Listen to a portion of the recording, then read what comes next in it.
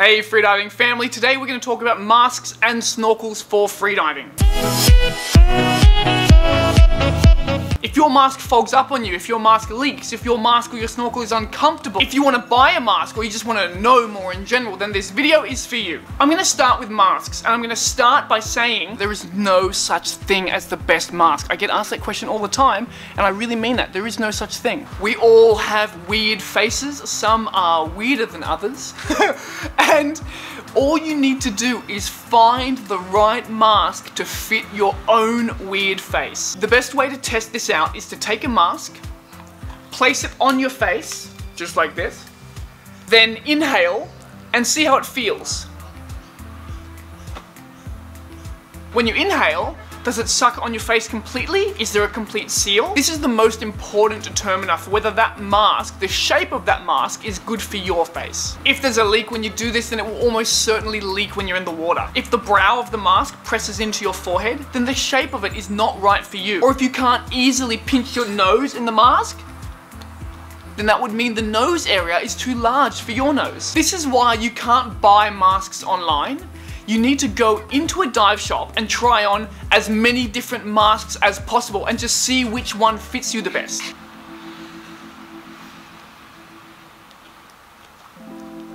And it's the same with wetsuits. Actually, my next video is going to be about wetsuits, so if you are interested to see that, or if you want to see that, make sure you are subscribed to the channel. And if you are already subscribed to the channel, make sure you ring the little notification bell so that you'll know when the video is out. So you can see what I'm getting at here. I have a big nose, so I need a mask for big-nosed people.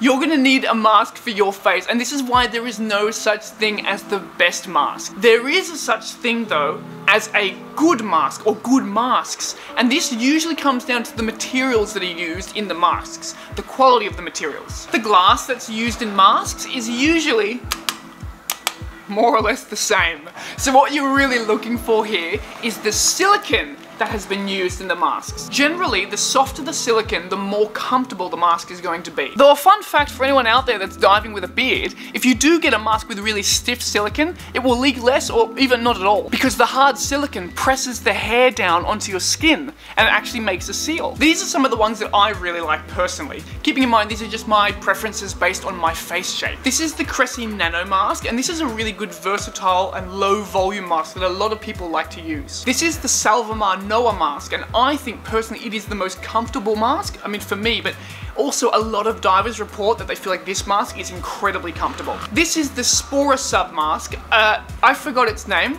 I'm just calling it the Spora Sub mask, but it looks pretty distinct, so I'm sure you can look it up and find out what it's called. This mask is really great for people with small faces, and the silicone is especially soft, so people really, really like it.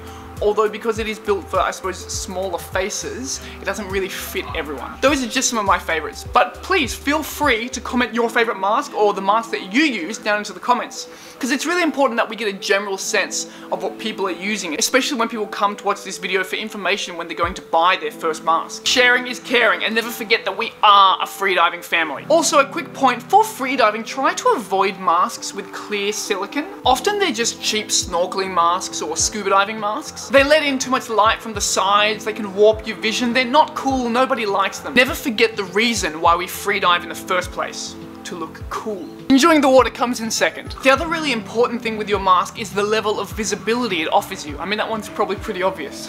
Basically, the bigger that the lenses are and the closer they are to your face, the more visibility you're gonna have. Personally, I don't look for a mask with super wide lenses to give me visibility.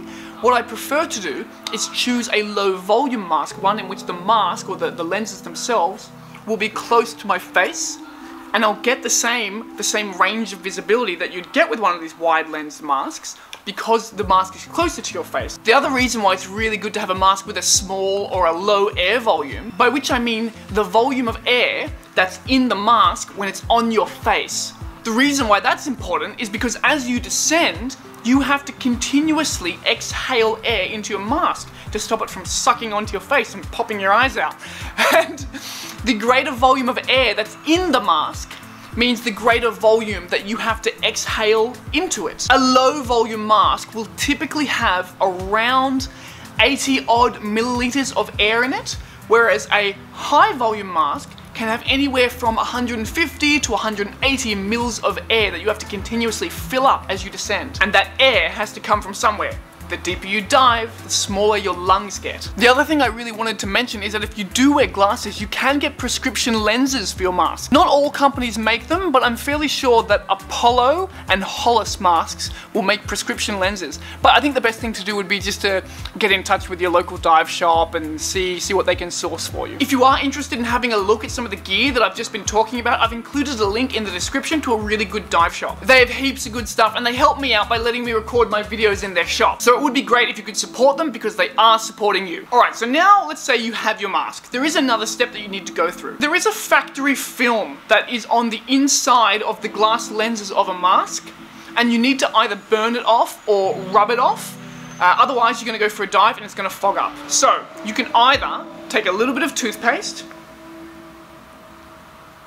ideally an abrasive toothpaste, and rub it vigorously into the inside of the lens. Leave it to dry and then wash it out. Or you can also take a lighter and simply burn the film out. And you'll see it disappearing and burning before you. Now some people are a bit nervous to do that because they're worried they're going to burn the silicone, but it just doesn't happen. You're not going to burn the silicone as long as you focus the flame onto the glass itself. My personal remedy to make sure a mask will never fog up is this. I get a mask and first I toothpaste both of the lenses. Then I wash it out, I leave it to dry, and then I get a lighter, and then after that I burn each lens as well. And that should sort it out. But if on the odd chance that doesn't even work, which it should, just repeat the process until it does. Alright, so that's almost it for masks, but before I quickly talk about snorkels, I want to say that when you are wearing a mask, you need to adjust the strap so that the mask isn't too tight on your face. It needs to be relatively loose, though still tight enough to make a seal on your face.